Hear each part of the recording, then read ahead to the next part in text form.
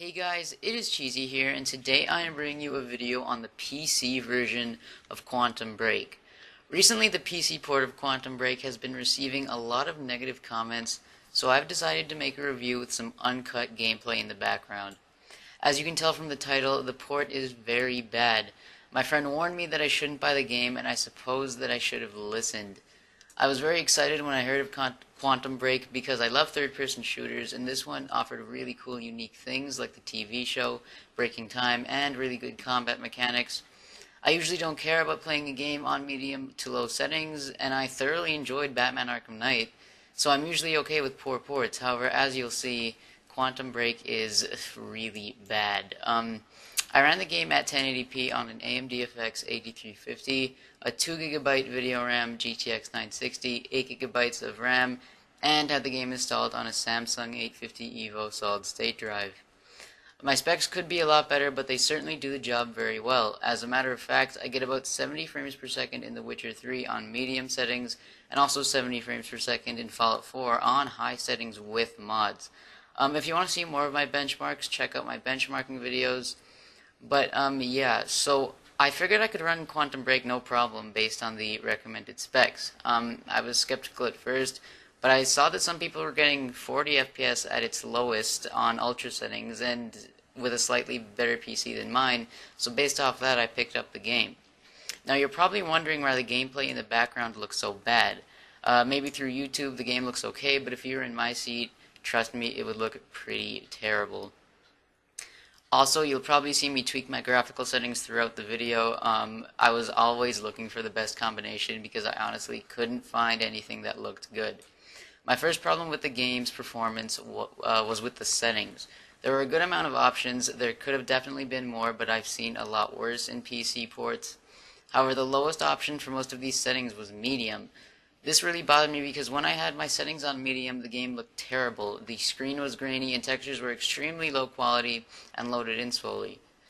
Now the real thing that sucks is, considering I only have 2GB of video RAM, I could not run the game on anything higher than medium settings, which were the lowest settings, at 1080p without crashing. So even if I turned up just my texture option up to high, then my game would almost certainly crash. And if it didn't crash, it would be like frozen, and the game would be unplayable. So yeah, I was stuck with grainy, low-quality graphics and terrible frames. Speaking of frames, there were constant drops, and my overall FPS was inconsistent. It was usually around 40-ish on lowest settings, and easily dropped to like 20 FPS. And sometimes there were freezes that rendered the game 100% unplayable. As sad as it sounds, I found that turning down my resolution helped.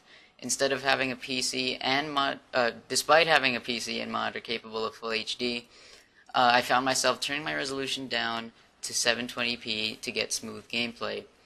I'm not sure if this is true, but I heard somewhere that the PC game, even when it's in 1080p, is just like a slightly higher quality 720p. I'm not really sure if that makes sense, but it would explain why the game looks so terrible on anything higher than 720p. The controls are pretty good, however I still ended up using a controller, but obviously you won't have any problem with keyboard and mouse. That is pretty much it in terms of inside the game.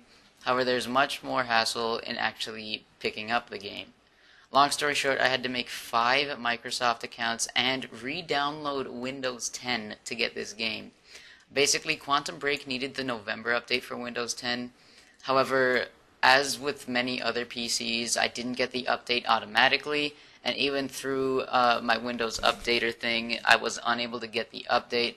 So I had to kind of force it, and in forcing it, I had to re-download Windows 10 and reinstall it. So that took me almost all of last night.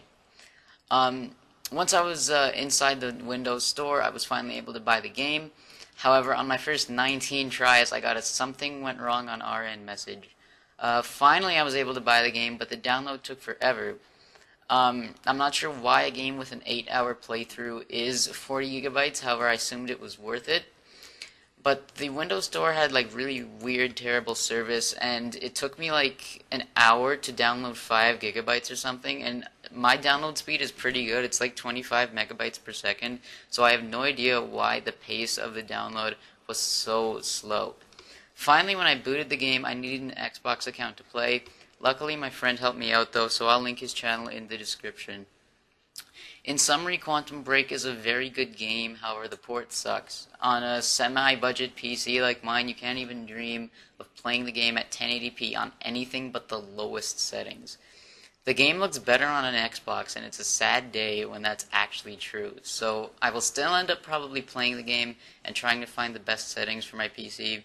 I read some port impressions where a guy had some poor performance for the first part of the game, but then it got better. Hopefully this will be the case for me, but if it isn't and the problems persist, I'll have to wait until next month for a patch when the Windows Store updates. Anyway guys, thank you for watching, and I hope this helped. Feel free to leave a like if you enjoyed the video, and also tell me what you think about Quantum Break in the comments. Subscribe for more PC gaming content, and I will see you guys later. Bye.